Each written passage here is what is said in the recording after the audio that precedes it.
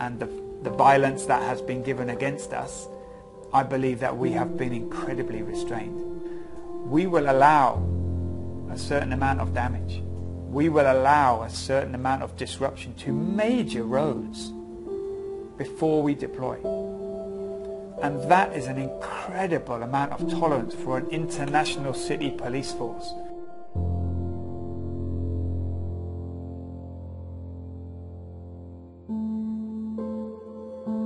For the Hong Kong police as a whole, probably it is the most challenge we've been through in the recent history. All I can do is just act in good faith, trying to achieve the mission and the security and stability that we want to achieve as police officers. My information has been released on various websites. I've been what they call trolled. My 13-year-old daughter was spoken to by a sports coach and told that she should be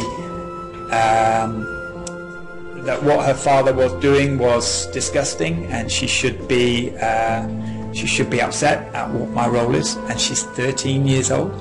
I think as a police officer in my uniform, you can identify me with my job, but if you take aim at my wife or my children, I think that is unacceptable.